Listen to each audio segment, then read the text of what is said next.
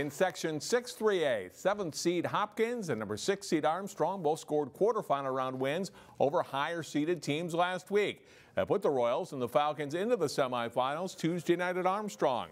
Armstrong gets off to a good start. Riley Fry to Sophie Vogel, the middle for the point, and the Falcons take a 4-0 lead in set one. Fry sets up Brenna Mayer on the left side for a cross-court kill, and Armstrong wins the first set 25-19. Hopkins plays better in the second. Stella Swenson with a back set to Shadir Tutt for the kill. Royals grab an 8-6 lead. Tutt makes a pass and then gets it right back for another kill here as Hopkins wins the second set 25-22. And that evens the match up at 1 set apiece. Armstrong regains momentum in the third. Royals can't return the serve of Libby Matala, and the ace gives the Falcons a 10-4 lead. Mayer gets a big swing and pounds it home as the Falcons go up 22-13, and they win the third set 25-13, and they're up 2-1 in the match. And they finish it out in 4 sets.